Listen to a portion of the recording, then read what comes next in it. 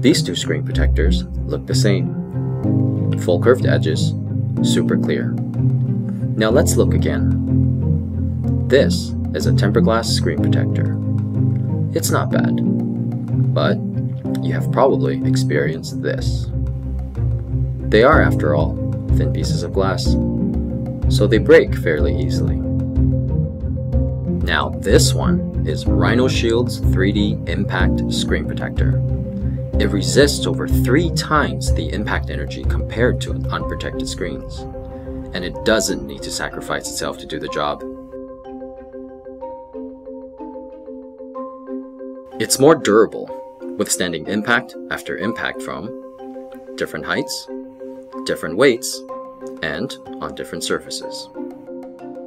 So while these two screen protectors look the same, they are anything but.